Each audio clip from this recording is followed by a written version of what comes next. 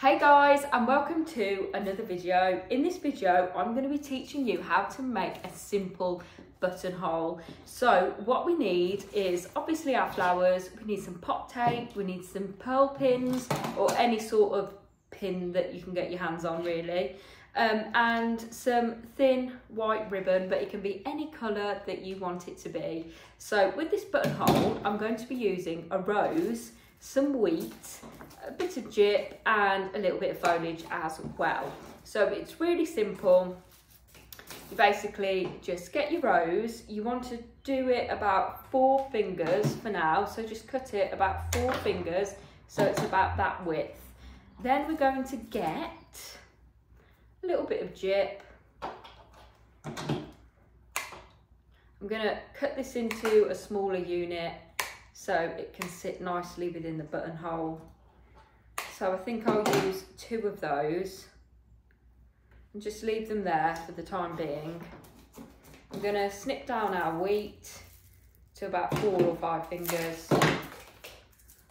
And then I'm going to get some other sort of smaller foliage units. You don't want to go too small because all the stem lengths need to be the same. So if you're making them the day before, they can all sit in water and they'll be fresh in the morning. So I'll just do a couple of stems of that. Take off any excess foliage. I'm going to get my rose.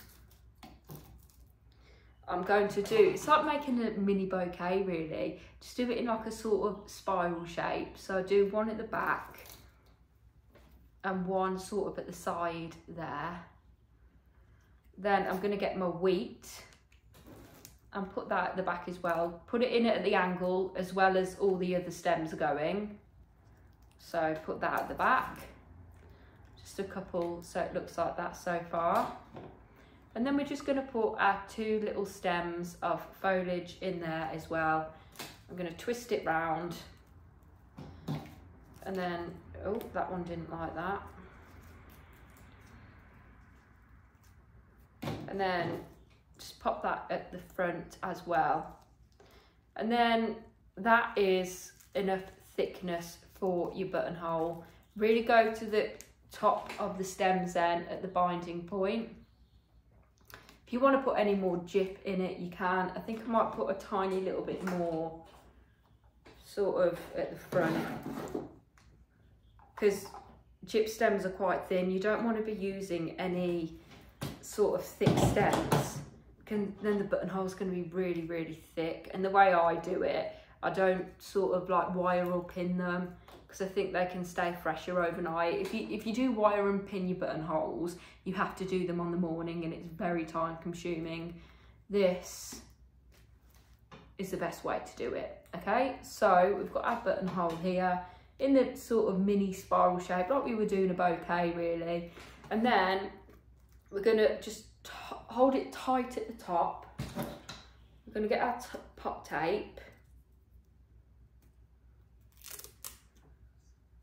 And then we're just going to wrap that around where our fingers are at the binding point. Like so. So we usually use ribbon or string to tie our bouquets. With this, we want the flowers to be secure and held in place. Like so. So just go around a few times. It's nice and sticky, so it's really easy to do. And then just snip the excess off there. And then we have our bunny tail that's nice and secure and the stems aren't too thick.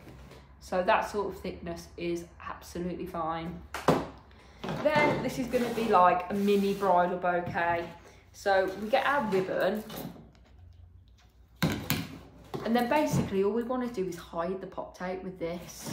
So we fold the ribbon down a bit like that. Not too long. So basically the same size as your pop tape. Put it on there.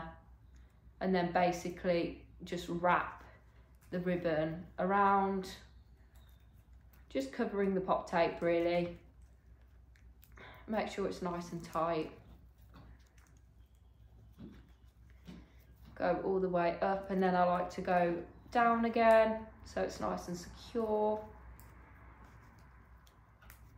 and then back up again, like so. And then when you stop, make sure it's the back of the buttonhole, because you don't want to see any of the mechanics. So I'm going to pin the back. So you can see I'm just snipping the ASOS. I'm just snipping the excess off at the back here. Okay, so that bit's showing. I'm just going to fold that in a tiny little bit, go back on itself. I know it's really fiddly to see these things on here, so I'm trying to show you as best as I can. And then we'll just get a pearl pin. You can use like a hot glue gun to just stick that on, but I like to use these so I know they're going to be secure and the glue won't dry up and the ribbon go everywhere. So at the back where we've got that fold, we are going to put the pin in that to secure it. It's quite tough getting it through because of the pop tape, but then you will see that the pin's coming out here. Okay, so what I do, you can either tuck it in but make sure that you've cut the sharp bit off. But if you've got any wire cutters, it's better. Sorry if the camera's moved. I just had a phone call whilst filming, but it's okay. So as I was saying, yeah, you can either tuck that bit in, but make sure the sharp bit is cut off with wire scissors. But I just use these. I go right to the top to where it's coming out of the ribbon, and just, it's a bit fiddly doing this, but then it comes off, and then you can just tuck that wire into the stems like so and hide it, and then voila, it's nice and secure. Then what I do, you want about, yeah, I would say 4 fingers, because my fingers are a bit short, so measure 4 fingers, and that is where you want to cut the ends of your buttonhole. And there we have a stunning and simple buttonhole. So then, to pin it on, I just use 2 pins basically, and you just go through the jumper. I'm not going through that jumper but you get my gist. So you go in and through so it comes on the outside, or you can use magnets. But yeah, that's a simple way, and then you can put that in a little pot and it's ready for the next day, so you don't have to stress about it in the morning. You can use any flower that you want really, nothing with a thick stem, otherwise it's going to be super duper thick. So you can use sort of sunflowers, spray roses, calla lilies, carnations, ranunculus. Just don't use anything like hydrangeas or anything that really wilts easy. What else would wilt easy? Yeah, oh, nothing like cosmos or poppies or anything dainty really. Just stick, I would personally stick with just the rose, calla lily, sunflower, spray rose, but nothing too big either, like a lily. So yeah, that's all good then. But then I always use a filler flower like gyp or wax flower, a bit of foliage like eucalyptus or ruscus, so it's not too big and it's kind of dainty.